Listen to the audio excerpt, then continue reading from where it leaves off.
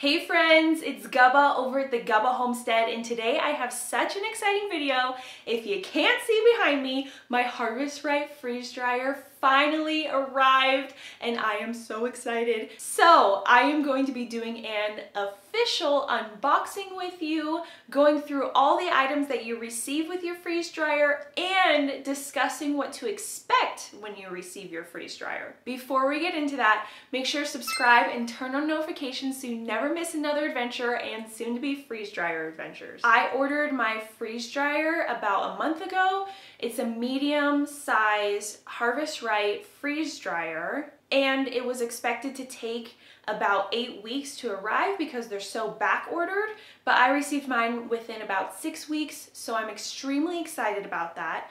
And when they ship it out, they send you an email discussing what to do when you receive your shipment. So the harvestright freeze dryer comes in a big box on top of a pallet, and then on top of the freeze dryer is another box that has all the accessories and it's all tied down.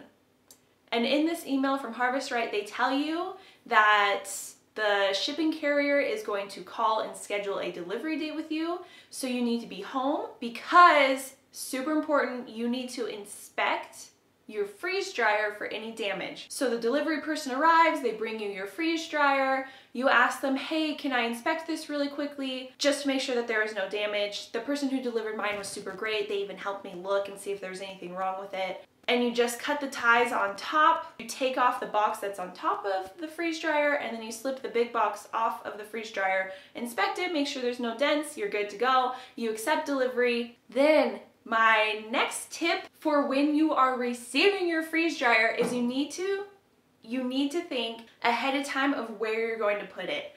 I did not do that. The freeze dryer arrived before I really thought about where I was going to put it, and I rushed and got this super cool Husky toolbox.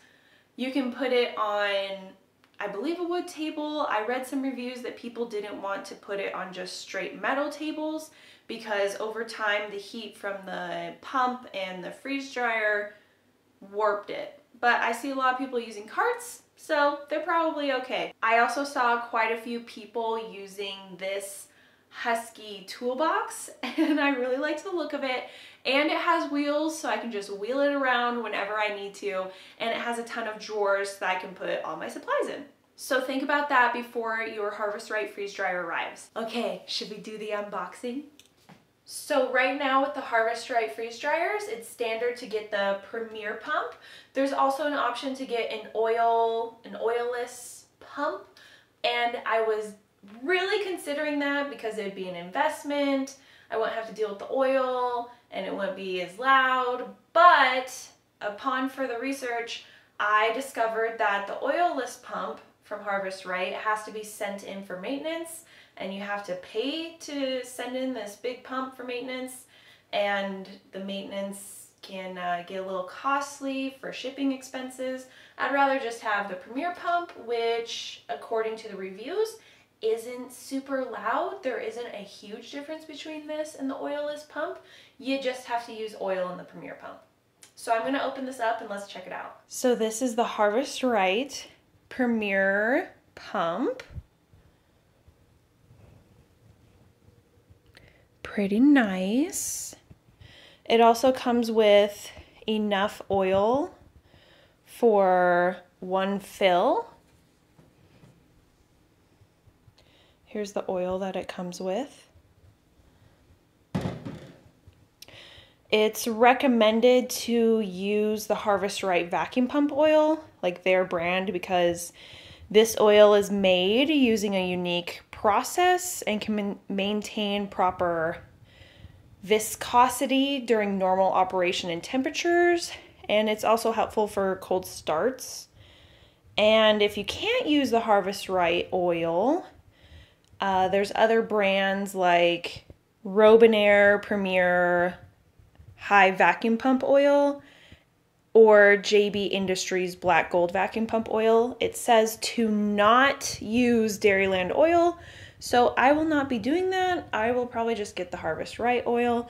And when I pour the oil in, you want the oil to be between the minimum and max. So that's cool that there's a little window that it shows you and you can keep track of the oil.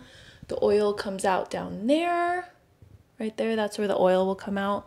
Also, you can keep using the oil as long as it's clean and clear. So it's suggested like 20 to 30 batches and then you refresh it. Again, I researched this versus the oilless pump and I found again that the oilless pump has to be sent in every couple of years for maintenance that costs a couple of $100s. That didn't sound ideal to me, so I am really looking forward to using this pump, and changing out the oil really doesn't seem like that big of a deal to me. So this is my box of goodies, all the accessories that come with the Harvestright freeze dryer, so let's check it out. This box is huge. All right. So I got my Harvestright oxygen absorbers, and these are used in my Mylar bags. You can also use them in jars. Super excited. And these just come with your Harvestright freeze dryer. So these weren't even like extras that I added on. These just come with them. These are the Mylar bags, the Harvestright Mylar bags, which I love because they have the contents, the date, and the bags are pretty cute. So I'm really excited for these. The manuals, the trays, these are pretty hefty. So these are the 4 trays that are gonna go inside my freeze dryer. The plug-in and the connector to the pump. More high vacuum pump oil, so I got some more oil. We also got a Harvestright oil filter, so that's cool. And then, I feel like a kid on Christmas, but we also got an impulse sealer, so this is what seals your Mylar bags, and that's really stinking cool. On the right side of your freeze dryer is the connector that connects to your oil pump right here through this hose, this big hose right there. So on the left side of your freeze dryer is your drain valve. I kind of had to finagle mine out of this hole. You'll want to take off the plastic.